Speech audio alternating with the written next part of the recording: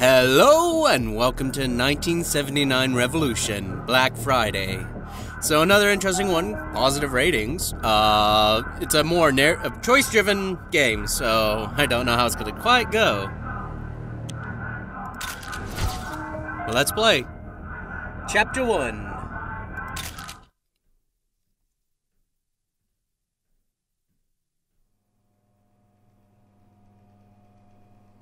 During the summer of 1978, thousands of Iranians flooded the streets and fought for change despite their class, religious beliefs, and political allegiance. The protests erupted into a bloody uprising against Iran's self-appointed king, the Shah. What you are about to experience is based on real stories, real events, and real people. The choices you make will shape your experience in the revolution and the fates of those around you. Chapter 1, Dark Days. Safe House, Tehran, Iran, January 1980. If you're listening to this, then it means you received my package. Unfortunately, this will be my last drop, as I've been forced into hiding.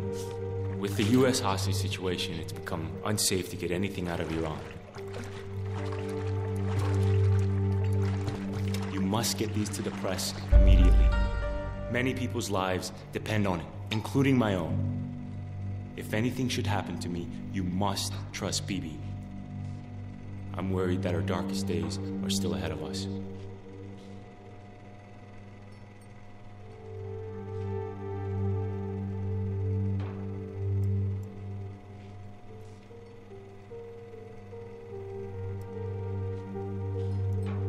Okay.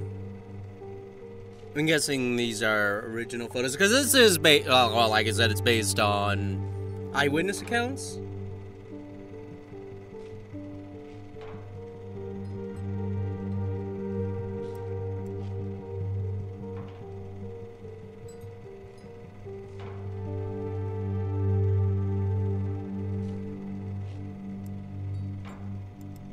Okay, is there anything else?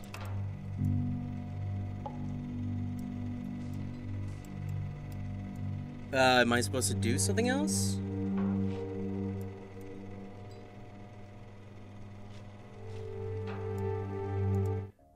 No. I mean, I'm looking, but... Is there something I'm supposed to see? Specifically, I mean beyond the pictures themselves.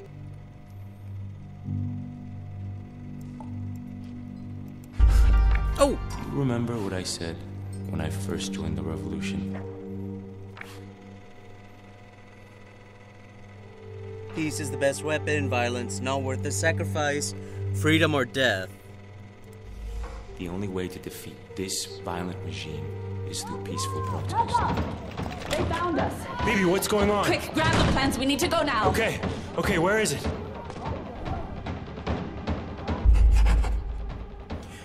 Find the plans before time runs out. Oh, that's time? Approach and click on hotspots icons to interact.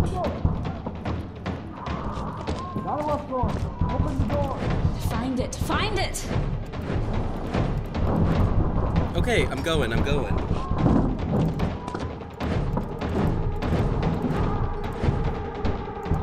I got it! Good lord! You know what to do, Reza Jan. Okay. Free! You want some of this? Come on!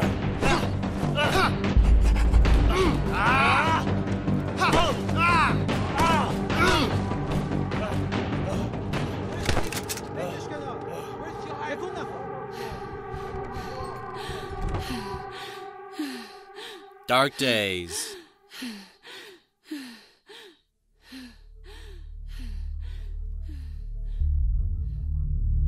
Okay. I almost didn't get the plans.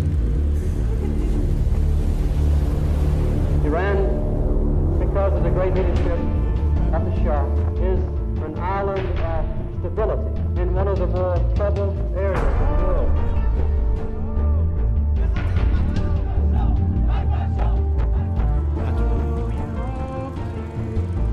Things that I rather not even remember.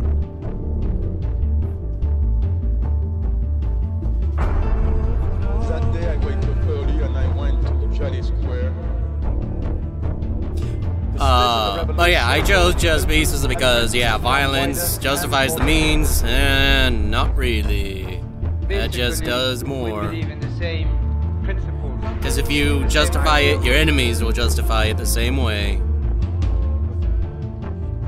Violence in Iran has escalated sharply in recent months. The main targets have been cinemas, nightclubs, fashionable restaurants.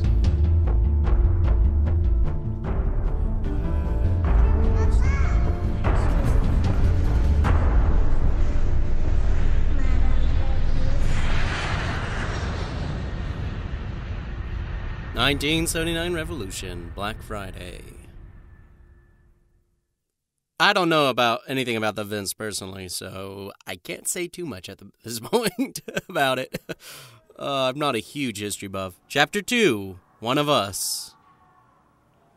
Evin Prison, Iran, April 3rd, 1980. You're a very lucky man, Mr. Shirazi. In my former life, I wouldn't have let you live. Drink. You must be thirsty. Reza, your chai is getting cold. No, thank you. Have it your way. This could be a very unpleasant place. Because here at Evin, we are correcting paths.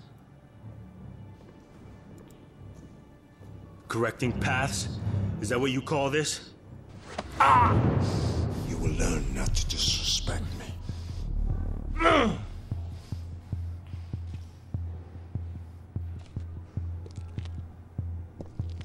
You were one of us. We fought side by side to overthrow the Shah, that Western puppet. What changed? I was You're never just one as of you. bald. When did you lose your faith?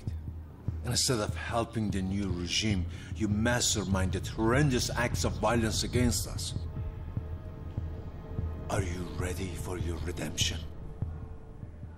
I can save you, Reza. Yeah, don't I need don't it. need your redemption. At this point, redemption is the only thing that can save you. Open it. Go on, open it. Or are you afraid to confront your past? Your photos rallied our nation to rebel against the Shah. But now, they are being used to identify those who plot against our new Islamic government. Good, Aferin. Show me an act of good faith, and I will be fair.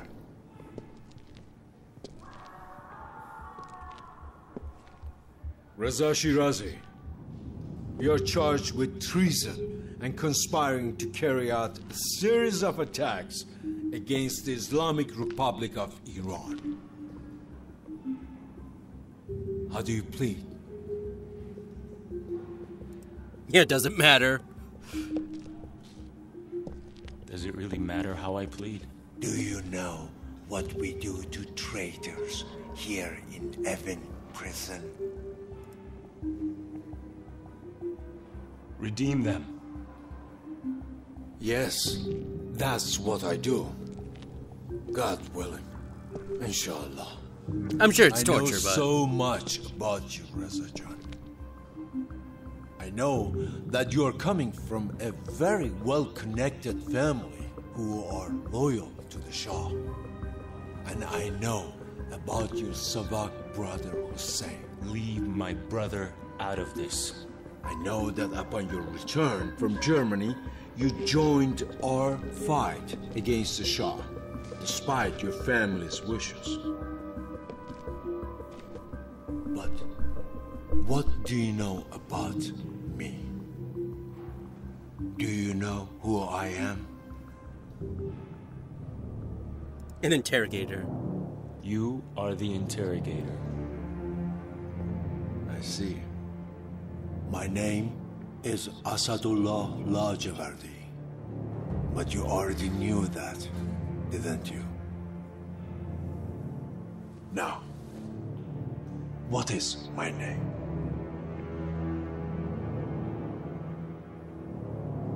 Asshole.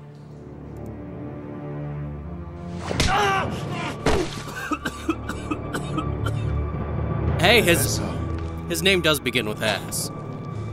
Why can't you show me the decency of remembering my name? My name is Asadullah Lajavardi. But here in heaven, they call me Hajar.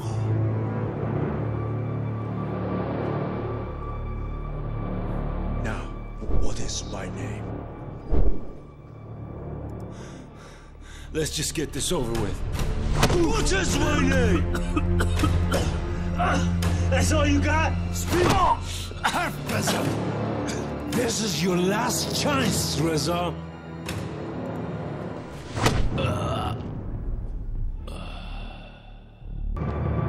Reza, why can't you show me the decency of come remembering on. my name?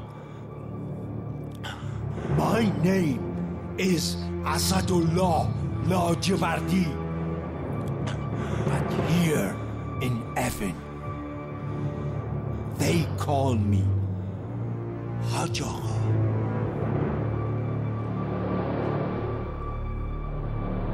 Now, what is my name? Hajj Agha. Hajj Agha. See? That wasn't so difficult. Get up. Well, it's not so difficult when I have to.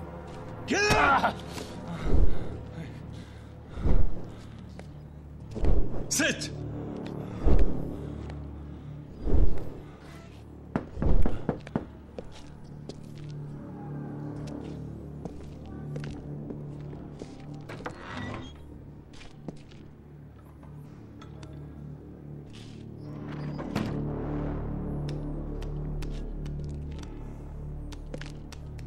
Reza, the 3 men arrested with you have been executed. They confessed. They told us everything. We found your plans to bomb the Revolutionary Guard's headquarters. I don't know of any plans. Look, I'm just a photographer. Do you know what this is? Of course you don't. A city boy like you has never had a use for a cattle prod. Until now.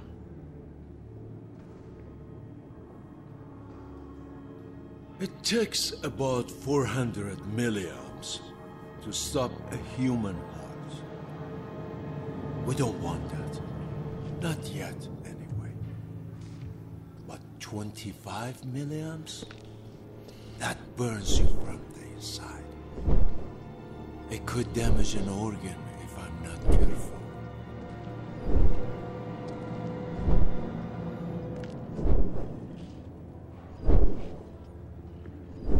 The next time I offer you a cup of tea, maybe you will think twice before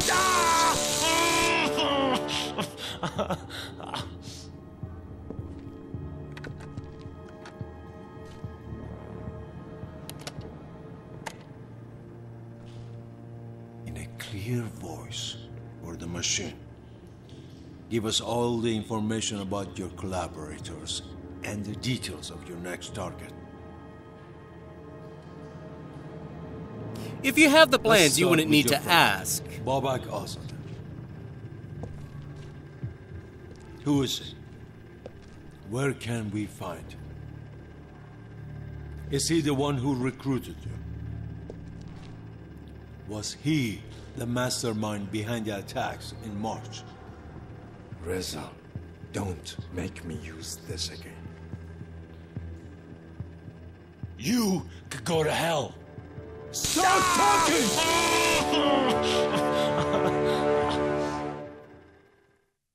One of us. I mean, if you have to ask, doesn't that mean you don't have the information you wanted? I mean, it's a common tactic to say, oh, all your cohorts. Chapter 3, Disco, of course. Here you are, Babakjan. Merci. Ta farda. I mean, isn't it a common tactic to Reza, say, what are you doing? all of them Chikani have funny. already I know I'm confessed? good looking, but save your film for something important.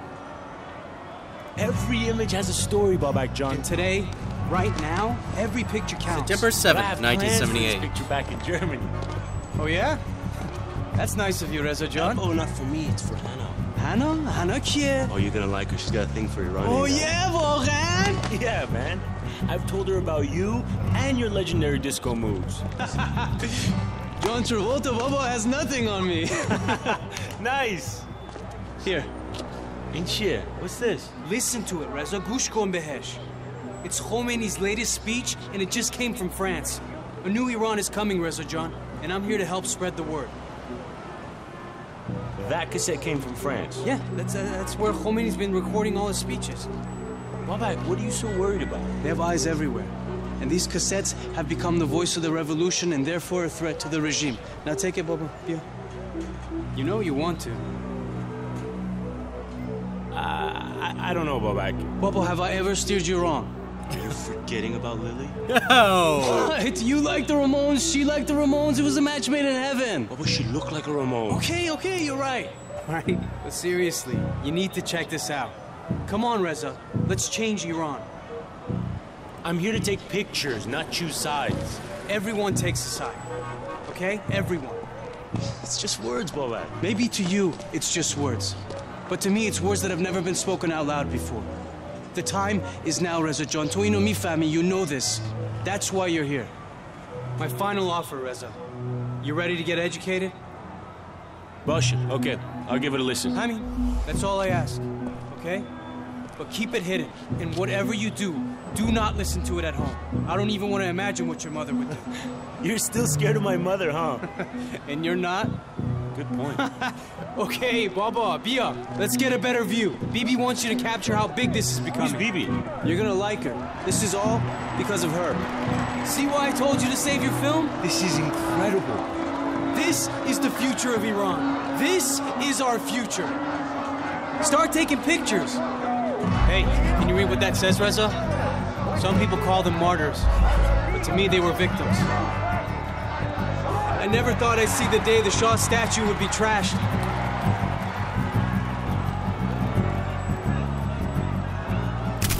There we go.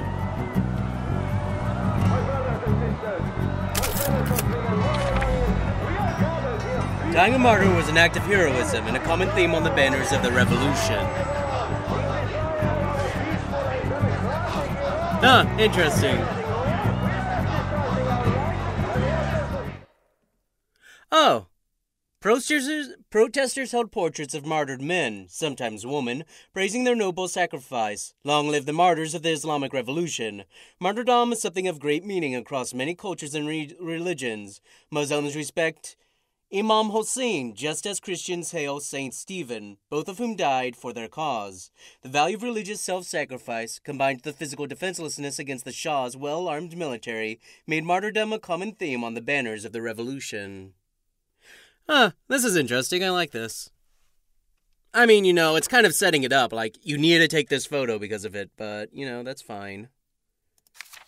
Oh, and we can kind of see the other stuff. This is a cornerstone of Iranian culture. Its consumption is essential focus for family and friends during gatherings, discussing politics, or taking a break. The traditional Iranian way to drink tea is to place a piece of quan, sugar cube, in between the front teeth to use the cube as a sweetening filter as you sip the tea. Iranians adhere to a specific tea drinking etiquette. It is rude not to offer tea to a guest, and is similarly impolite to decline tea when offered. Oh, well. That's why he was not happy. The regime had one overriding aim from the moment it arrested us. It was to force us to reject our beliefs and show that its lashes were stronger than our ideals. Former inmate. Still in use, Evin Prison was constructed in 1972 under the Shah, Mohammad Reza Pahlavi. The prison is located at the foot of the Alborz Mountains in a neighborhood of the same name. Evin primarily holds political prisoners and enemies of the state. It is notorious for its unusually harsh conditions and secretive and brutal torture practices. Under Asadollah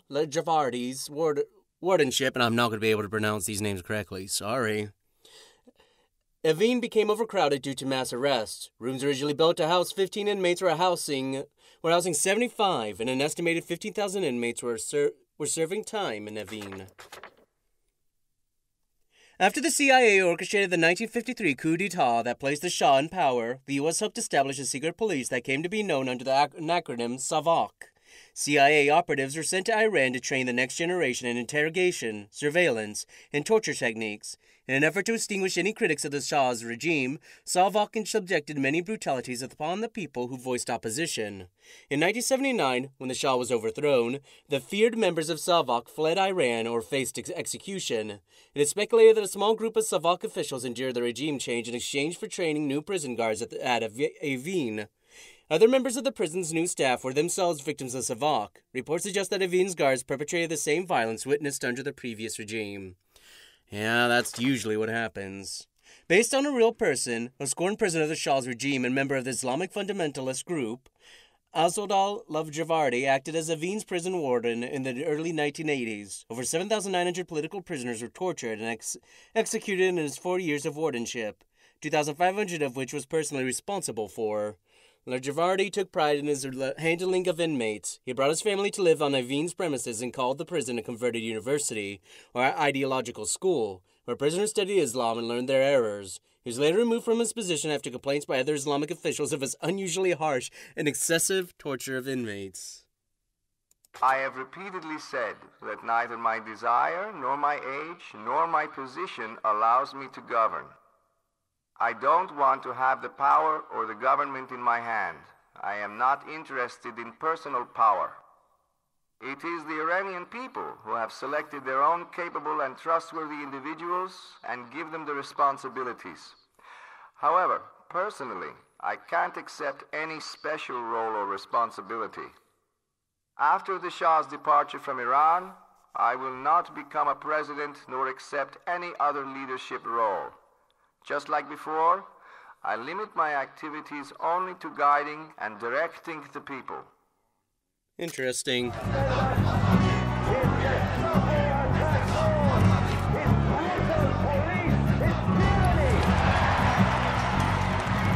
I've never seen anything like this. There has to be at least 100,000 people on the streets. The universal home for changing impassioned people from all backgrounds to join the revolution. In early September 1978, 500,000 protesters marched through Tehran. Between 6 and 9 million protesters marched throughout Iran during a 2-day demonstration in December 1978. The number of protesters accounted for 10% of the population, setting a historical precedent for the largest national involvement in a revolutionary protest. Wow.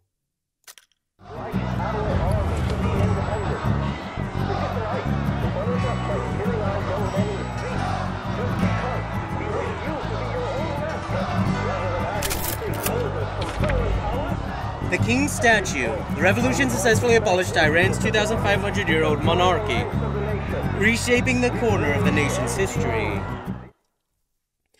The Pahlavi dynasty of Iran, Mohammad Reza Shah and his father Reza Shah, reigned for over 50 years. Their combined reign was just a blip on the timeline of Iran's 2,500-year-old history of continuous monarchy. The abolition of the Iranian monarchy marked a tremendous turning point for the people and politics of Iran. I'm sorry if you find this boring, but I find it interesting. I like learning stuff like this. Looks like Khomeini, right? It's Shariat Madari, Grand Ayatollah. Was a religious leader with outspoken progressive beliefs. Ayatollah was a prominent Iranian cleric who expressed progressive religious views. He preached about the democratic will of the people and accused past elections for being fixed. He believed that no government could ever be forced upon the people, no matter its moral agenda. I don't know about that. To some, those people praying would be intimidating. But to me, it's pretty powerful. Public prayer. Mass public prayers were the sit-ins of the Iranian Revolution. Ayatollah urged his followers to avoid violence through his teachings. From the beginning, I have not asked people to speak their minds, but with calm and dignity, not in a provocative way. Among strikes and boycotts, public prayer was one of the many forms of non-cooperation with the regime. Hey, good luck trying to buy anything from the bazaar. All the shopkeepers have gone on strike, too.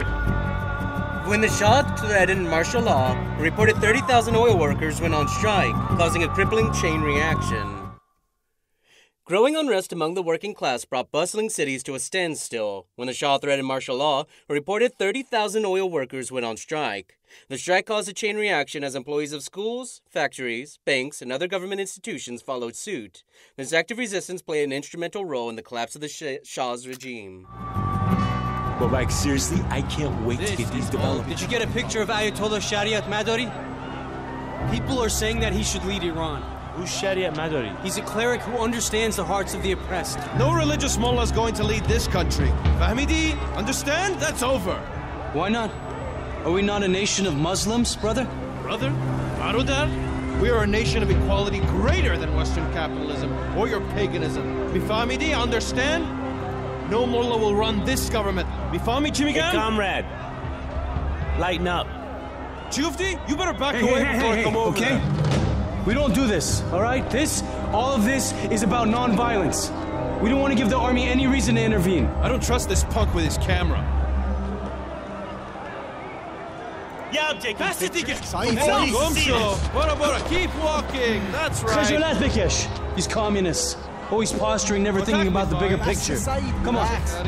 Man, Babak, what happened to you back there? Look, just because I didn't kick his ass doesn't mean I didn't want to. Did you see his hair? You guys share the same barber? Comrade, that's all you got? Come on, let's hit the streets. Disco, of course. A lot of achievements for, I guess, just making certain choices. Chapter 4, Not the Iran You Left. Avenue. I'm not going to pronounce that. I don't want to mispronounce as much names as I can. This is not the Iran you left a year ago. The people are angry, especially after Savak burned down the Cinema Rex. How do you know it was Savak, man? Come on, Bubba. Everybody knows it's them. This is what they do. But now, people want answers. You think it can get out of control? Look, it could get ugly, but we won't achieve anything through violence. How are the people gonna take on an army? Look, Rezajan, you have to believe in the power of people, okay? Good will triumph. Now come on. It's time to discover what this revolution's all about. Oh, okay.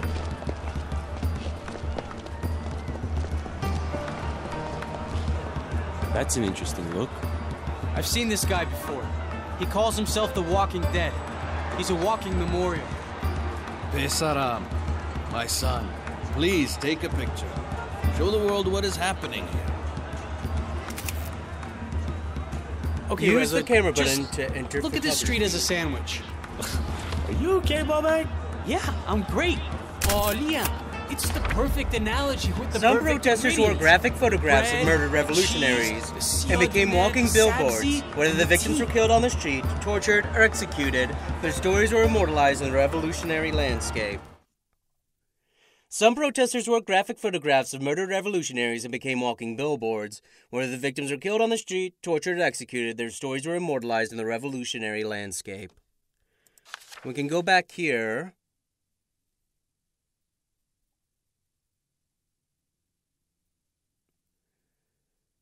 Oh.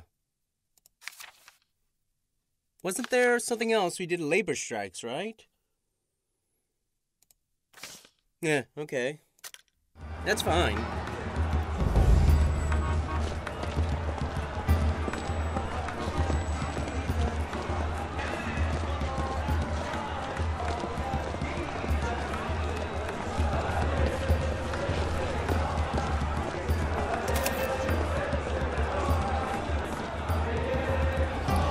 Think about it, Reza. The laborers, the bazaris, they're the bread, the noon. You can't make a lochme without barbari, and you definitely can't have a functioning society without workers. Okay, I'm listening. The bazaars, the people's market in Iranian cities. Shopkeepers and merchants were instrumental in the resistance movement against the Shah. The bazaars, or Friday Bazaar was and continues to be a weekly event whereby merchants gather to sell goods. The bazaar is the lifeblood of Iran cities, especially the capital, Tehran. It is a social and intellectual hub buzzing with activity and teeming with richness of an ancient culture. Items for sale range from barrels of saffron or dried mulberries to hand-woven silk rugs that cost as much as a family's fortune. The bazaar's role was central in amplifying the message of the revolution. The entire nation felt the backlash of closed storefronts when thousands of bazaars went on strike against the Pahlavian regime.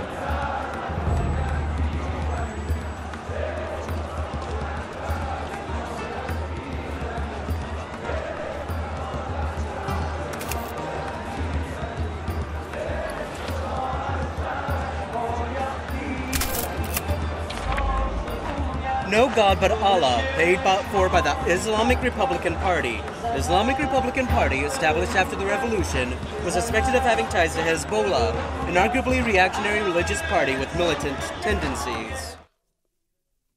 The Islamic Republican Party, established after the revolution, was suspected of having ties to Hezbollah, an arguably reactionary religious party with militant tendencies. It is speculated that members of Hezbollah were instrumental in bolstering Khomeini's campaign when it came to protecting and defending their interpretation of the Word of God.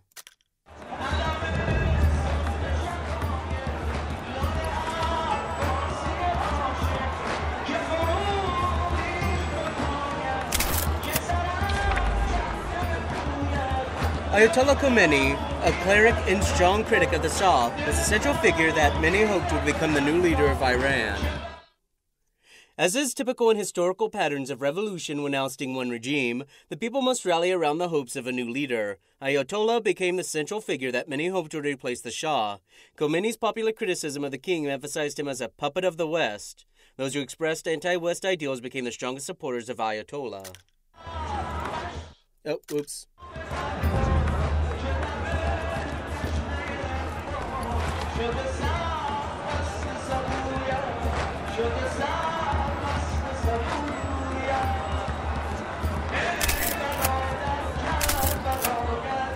Dare not exit out. There we go.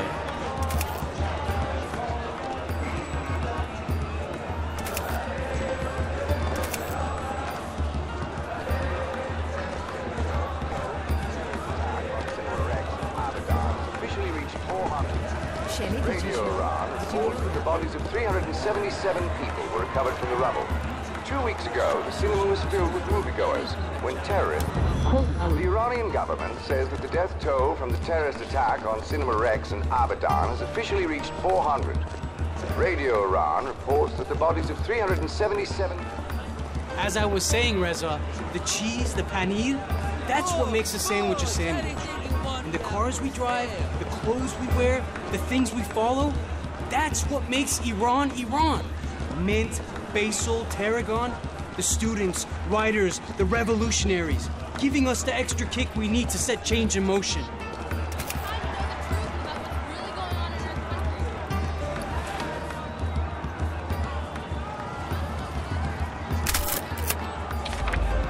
The Shah demanded that anyone who questioned his rule be imprisoned, tortured, or sentenced to death. Aside from the expected targets of regime crackdowns like communist and anti-royalists, the Shah demanded that anyone who questioned his rule be imprisoned, tortured, or, depending on the depth of their offense, sentenced to death. This included artists and intellectuals that were highly respected by the Iranian people. By the end of 1975, 22 prominent poets, novelists, professors, theater directors, and filmmakers were in jail for criticizing the regime. Sounds like sometimes when what would be criticized was in plays, yeah, and that stuff.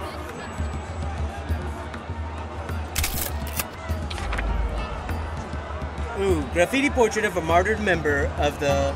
Yeah, okay. Oh, okay. Same thing. And I don't want to mispronounce names if I can avoid it. Here you go, sister. That says it all. You can't trust the Americans. Many supporters of Ayatollah fostered a strong anti-American sentiment directed toward the U.S. government. Many supporters of Ayatollah fostered a strong anti-American sentiment. They held the U.S. government responsible for meddling in Iranian affairs dating back to the 1953 coup, when the U.S. positioned itself favorably to benefit from Iran's natural resources, namely oil.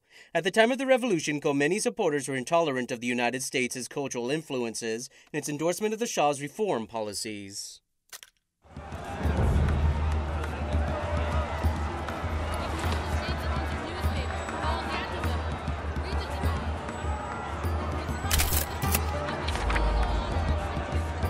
The title earned by the most renowned students of Islamic law in Iran directly translates to sign of God. Ayatollah is the title earned by the most renowned students of Islamic law in Iran. The name translates directly to sign of God. Ayatollahs have been the most dominant religious leaders in Iran for over 80 years, along with the newer established position of supreme leader, who has absolute political and religious power in Iran. In 1978, Shia Islam was the religion of 90% of Iran's 36 million people. The newspapers are lying. This speaks to the Oh, okay, this is just... Here you go, sister. My father and my brother are rotting in jail. How many more must unjustly be imprisoned so that the Shah can live in his lavish palace and deny us our basic freedoms? Here, brother, You're welcome, read the brother. truth of what is really happening. Anything else you read is corrupt and filled with lies. No mercy, no thanks. You're lost. You look like you need to be enlightened. Is that what you call it? Who wants to read about the truth?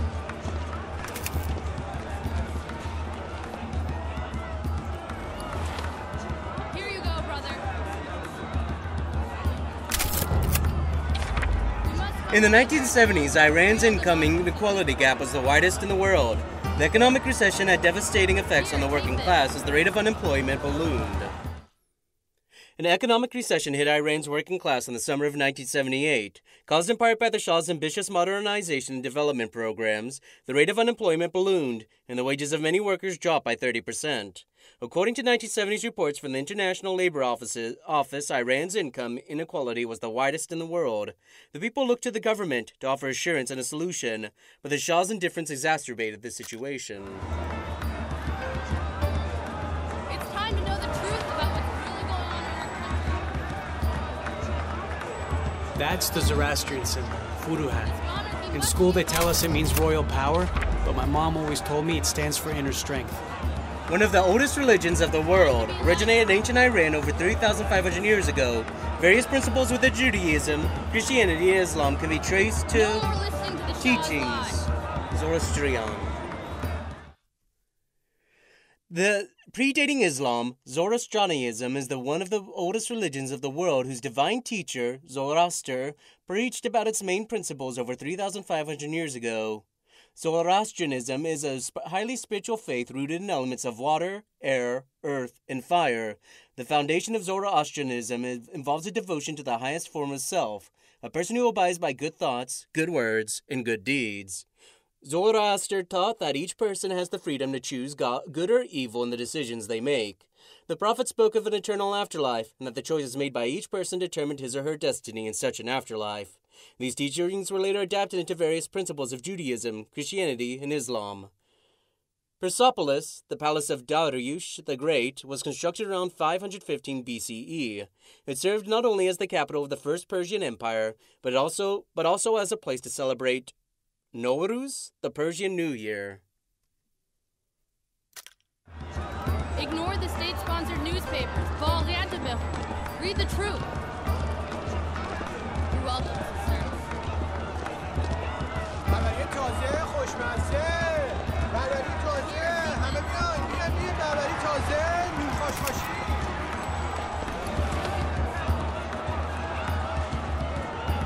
بیان بخوریم. بیان خوشمزه تازه داغ. نون داغ.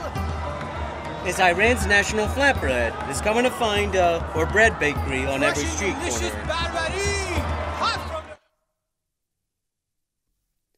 There are a variety of breads baked in Iran, among them, Iran's national flatbread. Bread is a large part of an Iranian diet, and is common to find a bread bakery as often as one would find a corner store in a crowded city. A traditional Iranian brunch includes babari served with cheese made from sheep's milk, black seeds from fennel flour, and a cup of Persian tea, and dates. And like I said, I don't want to mispronounce them, so I'm going to skip them when possible. بربری تازه همه بیاین بیاین بربری تازه نون خاشخاشی. Reza Shah, the Shah's father and predecessor, banned a large piece of fabric that cloaks the body, an al-hijab in 1936. He ordered the military to enforce the new law by arresting women who wore hijab and forcibly removing it. Under the Shah's reign, the grip on the veil was loosened. Many women chose not to wear hijab, while others wore of their own volition. March 1979 less than. Iran Shah, the Shah's father and predecessor, he ordered the military to enforce the grip of their own. In March 1979, less than a month after his rise to power, Ayatollah Khomeini made hijab mandatory, specifically a veil covering the hair, and a laundry tunic covering fitted clothing, sparking widespread protests. Okay, well, I'm going to end the part here because I think we'll be going a bit farther in and there are going to be scenes which are a lot harder to pause. So, you shall hear from me in the next part.